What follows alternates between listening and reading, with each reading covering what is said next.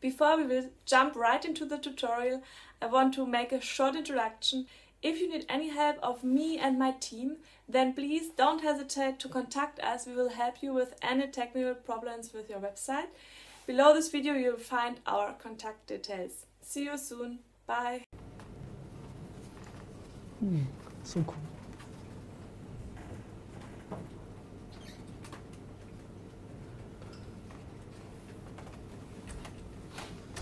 Okay, so what's Calypso? You guys might have heard of it. It was released end of last month, so I think about 3 weeks ago. It's basically the new WordPress.com interface. The WordPress.com interface has been there for I think at least a year plus already. The new writer thing. So what is new is the apps, like the new WordPress app and the. I'll demo the app later, but it's very basic. It's more for people who want to blog than for people who want to set up sites for clients, because they can't do the custom stuff on the app itself. So this is what Matt said. Like, what would we build if we were starting from scratch today, knowing all we've learned over the past 13 years of building WordPress? This is his question on why you're going to build Calypso, because the WordPress.com, it's been 13 years since WordPress launched, so the interface is a bit old, and they didn't want to like slowly do it like one by one.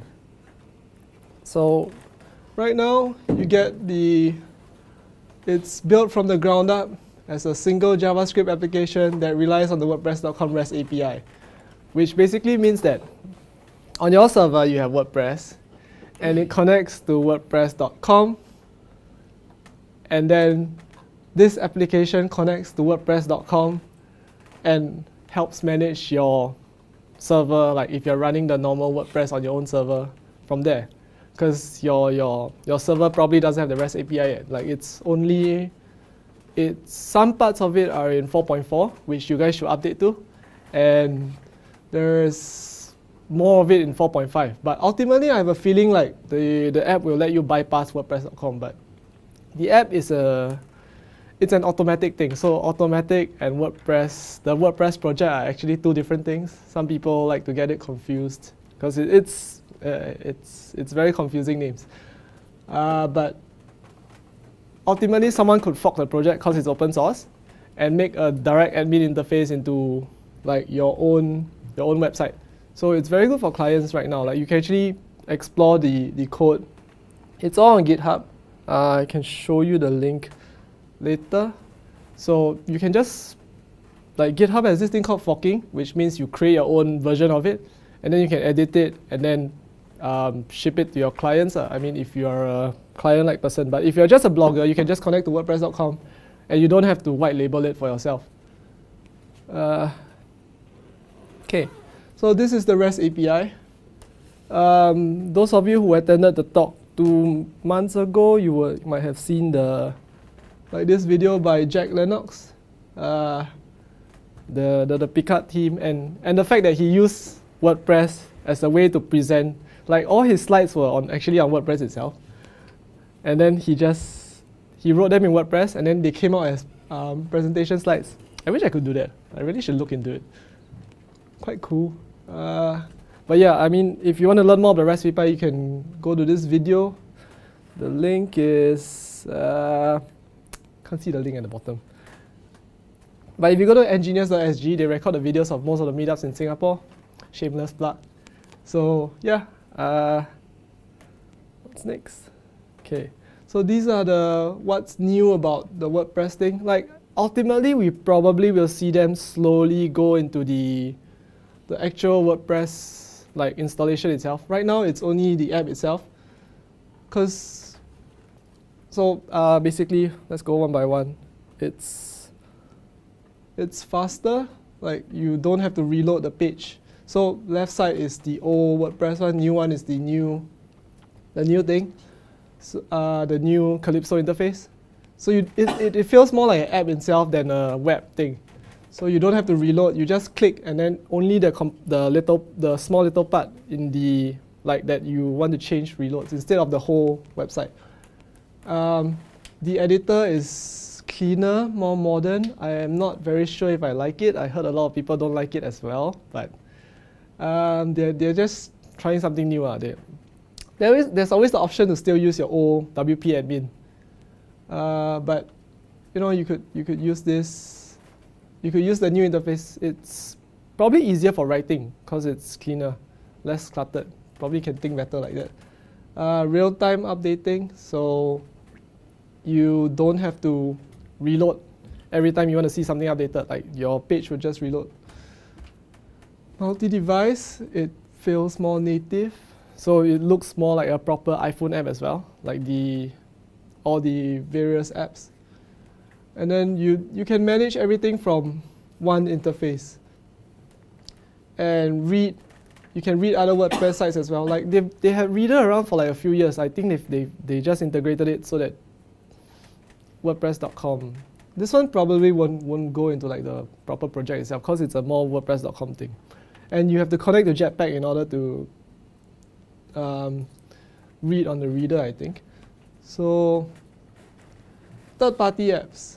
So you can do stuff on the front end as well, apparently. I am not sure. I don't think anyone has shipped something about it yet, but instead of just backend plugins, you can probably do like fancy stuff on the front end because everything will be like API based in the future.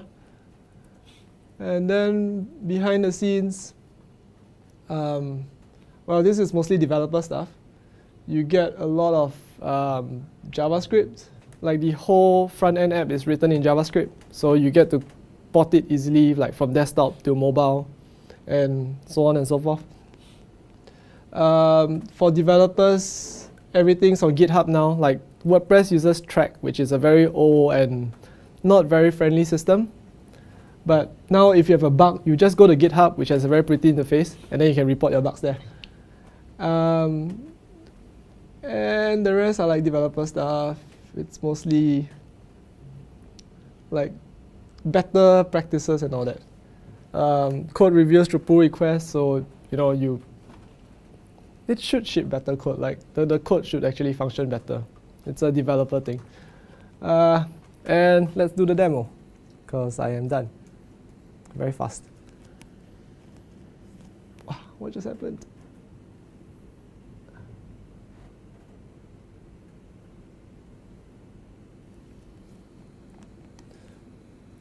Oops. Anyway, it's very simple. So this is Calypso. Like it's a WordPress app, nothing much. This is my WordPress blog. You get a plan. You get to choose blog posts. So it's very fast. Portfolio still doesn't work. Like it loads in your browser. Like if you want to manage photos, it's still not complete. You get to edit pages. So about page, it's just faster, I guess. Themes as well. Like you can see everything's in the app itself. You get to choose themes. But if you customize, it still loads. Like the WordPress thing. Like not everything is still needs a lot of work. But it's good that they shipped it early so people can just act as beta testers for you. It's pretty much like everything in the WordPress interface. So, and then if you want to access the old WordPress admin, you can do so. And then there's the new reader interface, which is basically like it's like a Facebook feed. It's been around for some time. I think they were more looking towards like LiveJournal and all that, where you can follow people and then read everything from one page than Facebook itself. Like it was around for a very long time. You can discover stuff as well. It's basically a very nice app. Yeah, pretty much it. So how do you get this? You can use this right now if you have WordPress.com. If you have a WordPress.com site. If not, you can install Jetpack and manage your sites from there. And well, I think that's about it. The app is available in the Mac App Store. I think you download it. Yeah, you download the app. The mobile, the iOS and Android apps are the same thing. You just download and install them, and then you get this nice little interface. And I think, yeah, pretty much that's it. So,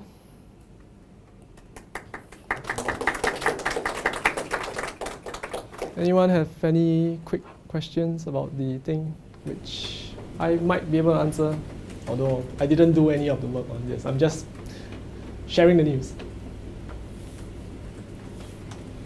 No? Okay. John? Okay, I'm going to set up my laptop. I hope you liked the tutorial, and if you have any problems with this, you can contact me and my team below this video. So check the links below. See you soon.